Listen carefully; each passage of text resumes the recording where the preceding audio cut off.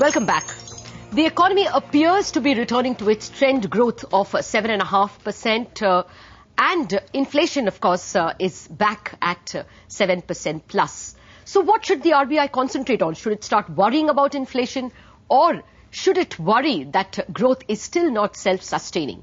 To answer those questions, I have with me Mr. R. Seshasai, the Managing Director of Ashok Leyland, the Chairman and Managing Director of Bank of Baroda, Mr. M.D. Mallya, and Chetan Ahya, the Managing Director and Chief Economist of Morgan Stanley Asia.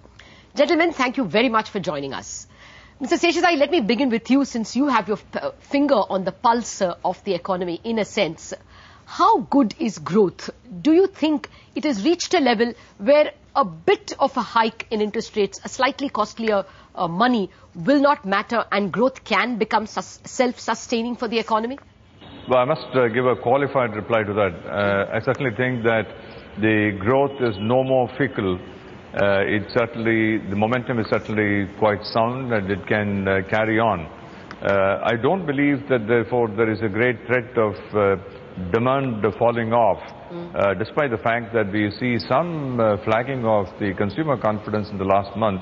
But by and large, I think the demand is pretty much intact. The only issue is that we are just at the cusp of an investment cycle in the private industry. And that's happening because capacity is getting filled up now with the demand rising in the last few months. And a lot of industry segments are now beginning to kick in some investment plans. So at that point of time, some dampening of the confidence could happen if there is an interest rate hike. But we really have to balance these issues now. I don't think here is the time to say that we cannot ever have an interest rate hike, simply because the liquidity compulsions are just too much. Inflation compulsions, liquidity compulsions are too much. That's precisely the point I'm coming to, Mr. Seshasai. One is already seeing the first rumblings of possibly, a huge hike in iron ore prices, which will be followed up by the steel makers. Are you sensing that inflation is going to be a slightly bigger problem than is being given credit for? Yes, I think inflation is going to be a bigger problem. As I said, because I see the last few months demand taken away the slack we had in capacity, and therefore there is some opportunistic pricing as well because of shortage of commodities, shortage of manufactured products. We are beginning to see that in the automotive industry, and so there's bound to be inflation on manufactured products as well. Let me also say that there is an asset bubble. At least the beginnings of this are detectable in the commodity prices, industrial products all across the world, which will give another push to the increase in manufactured products in India as well. Chetan, how are you looking at growth numbers? At your brokerage, your peers will also be looking at the various sales numbers thrown up in the third quarter. There seems to be a growth in sales in several sectors. Are you confident that this growth is self-sustaining? Yeah, absolutely, Lata. I think we have now enough evidence. Now, unfortunate thing from RBI's perspective is the duration for which the growth has been strong has only been last 6 months. But the fact is that the level of growth is very, very strong. So if you just look at the IP data, I think that's the most important one for corporate revenue growth as well. We've seen a sequential rise of about 10% since May as denominator. So there's been a massive rise in the absolute numerator in the last 5-6 months. And we have to be conscious of that will really result into a capacity utilization which is closer to full. And the RBI will have to consider that, as well as the fact that the input prices are also rising, not only locally but globally.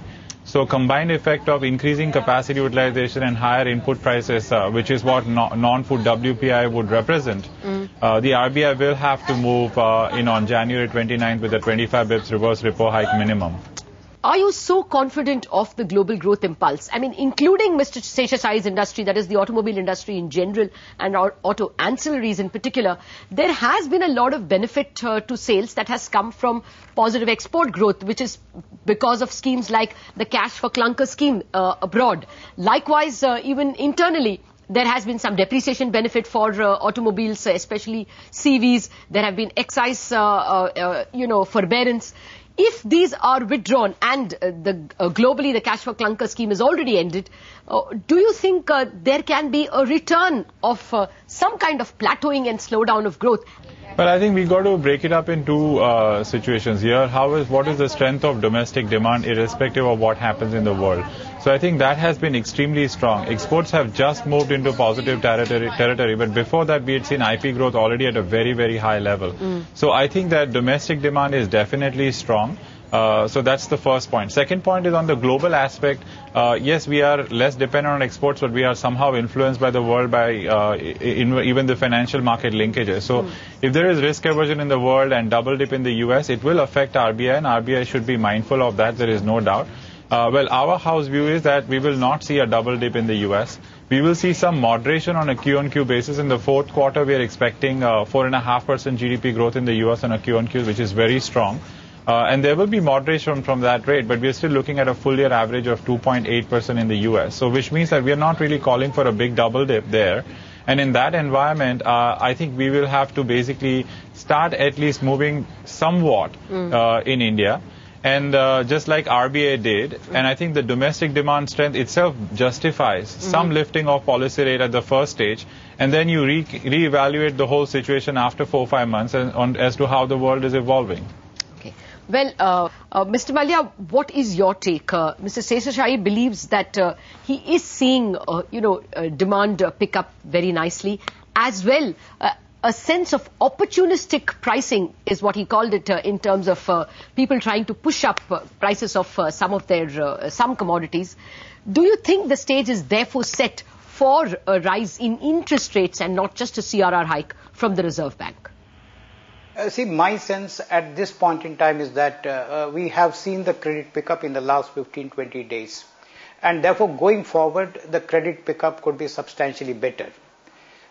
Maybe we should be somewhere near the 18% growth as far as the current fiscal is concerned. But then going by the pipeline sanctions that all of us have given, I think the next year 10-11 should see a substantially better credit pickup. Now, in the context of this, perhaps at the moment, even though the liquidity overhang still continues in the system, maybe a lot of it could get consumed once the credit pickup comes. Maybe RBI would have to take a call on that as to whether there is a need to change the policy rates or whether there could be a small increase in the CRR.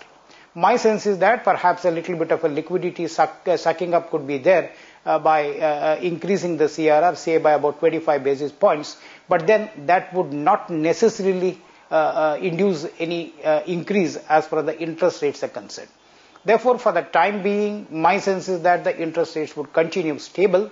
Maybe as we move forward towards the end of the current fiscal, depending on the macroeconomic conditions prevailing, perhaps a call needs to be taken regarding the interest rates. Maybe it may slightly inch up thereafter. Did I get